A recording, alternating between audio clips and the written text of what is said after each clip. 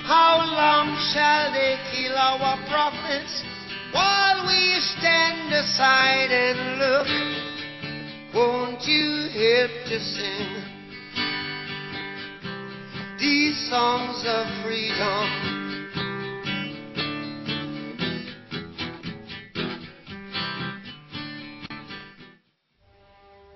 On November 22nd, 1963, the day he was shot, John Kennedy lost a lot of things.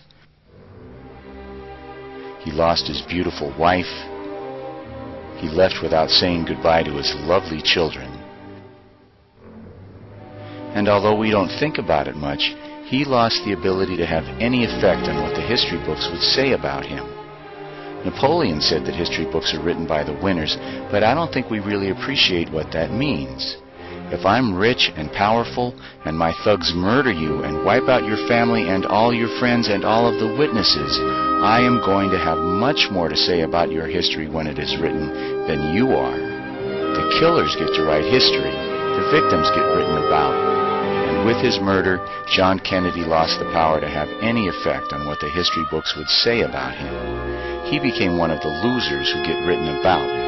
I wonder what he would say about his killers if he could speak. This car is now turning off to Elm Street, and it will be only a matter of minutes before he arrives at the trademark. It appears as though something has happened in the motorcade route. Something, I repeat, has happened in the motorcade route. There's numerous people running up the hill alongside Elm Street, there by the Simmons Freeway. Several police officers are rushing up the hill at this time.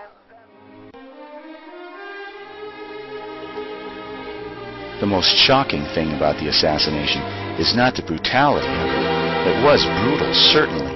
But the most amazing thing is the way the established media today managed to pretend that there is any question about whether his murder was a conspiracy. We need to understand the images we've been looking at. This is Dealey Plaza, the scene of the crime. This is the school book depository building and the 6th floor window from which Oswald supposedly did his shooting. Abraham Zapruder was standing here with his home movie camera when he took the graphic pictures you just saw of the assassination, the Zapruder film. And this is the so-called grassy knoll. We'll talk more about that in a minute. The official government version of the murder, the Warren Commission report, found that Lee Harvey Oswald fired 3 shots from the 6th floor of the Dallas School Book Depository building. They tell us that the first shot missed, that the second shot hit both Kennedy and the governor of Texas, and the third shot from behind hit Kennedy in the head and killed him. But it's hard to watch the Zapruder film of Kennedy being thrown violently backward and to the left and not think that he was shot from the front.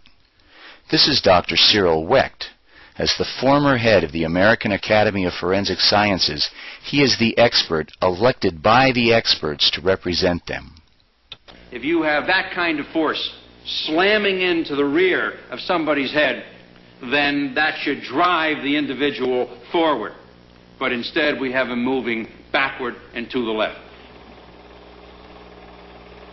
That suggests the very distinct possibility of another shot having been fired in synchronized fashion from the right side, the so-called grassy knoll area. But he's not the only one who thinks there was a shot fired from the grassy knoll. These people are standing in front of the grassy knoll, and they are ducking because they heard a shot fired over their heads. The people you see running are running towards the grassy knoll, heroically trying to catch the assassins. If Kennedy had actually been shot from behind, as the government says, he ought to have a small entrance wound on the back of his head. And this is the Navy doctor that the government got to write this report saying that Kennedy did have this small wound in the back of his head. But there are some things you should know about this guy. In a standard examination, he should have examined Kennedy's clothing for bullet holes. He didn't. In a standard autopsy, he should have dissected all of Kennedy's wounds to trace the bullet's path. He didn't dissect any of Kennedy's wounds. He didn't even realize Kennedy had a throat wound. He later claimed these drawings of his were wrong, and that the wounds were actually much higher. He lost Kennedy's brain, which is still missing, and then he burned his notes. He burned his notes. But perhaps we shouldn't be too hard on him, because this guy, Dr. James Humes, had never done an autopsy involving gunshot wounds before in his life. So naturally, he was the government's first choice to do the most important autopsy in American history. Dr. Hume's story about a small exit wound in the back of Kennedy's head is today the official government version.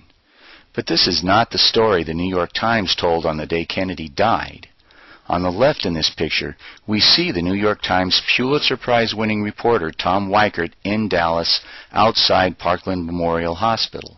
He spoke to the doctors who had been called to the emergency room to treat the president, and his story later appeared the same day on the front page. His article states, "Later in the afternoon, Dr. Malcolm Perry and attending physician Dr. Kemp Clark, chief of neurosurgery at Parkland Hospital, gave more details.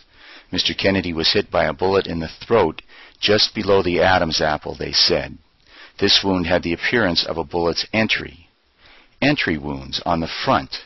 Mr. Kennedy also had a massive gaping wound in the back, and one on the right side of his head. The wound on the right was the entry for the shot from the grassy knoll. The wound in the back was the exit for that bullet that sent Kennedy's brains flying. Today, the doctors are still unanimous in describing a large exit wound in the back of Kennedy's head."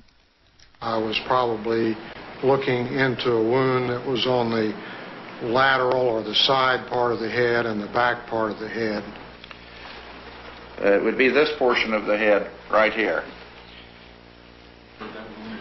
As I remember, it's like this, that there was a big wound, big deficit in his skull and the temporal parietal area. If you listen carefully, you will even hear Walter Cronkite admit that the autopsy photos show this large hole in the back of Kennedy's head. The drawing was approved by Dr. McClellan, one of the attending physicians in Dallas. The drawing suggests what many of the photos examined by the doctors in Nova show, a large wound about this size and location. Now, if you're like me, you need to hear that 8 or 9 more times. The drawing suggests what many of the photos examined by the doctors in Nova show, a large wound about this size and location. There is really no room for debate on this point. Kennedy had a huge exit wound in the back of his head because the shot that killed him came from the front and could not have been fired by Oswald, who was behind the president. This information did not start off as a secret. It was made into a secret by constant authoritative denial of the truth. The lying continues today. Good evening, I'm Peter Jennings. 40 years after the assassination, the latest ABC News poll tells us that more than 2/3 of Americans still believe there was a conspiracy to kill the president. And Jennings thinks that he's the man to fix this problem, that 2/3 of the American people believe the conspiracy theories that say that the government is lying. What we will do tonight is demonstrate that those theories are wrong. Of course, he will have to lie to do that. This is Malcolm Kilduff, Kennedy's assistant press secretary.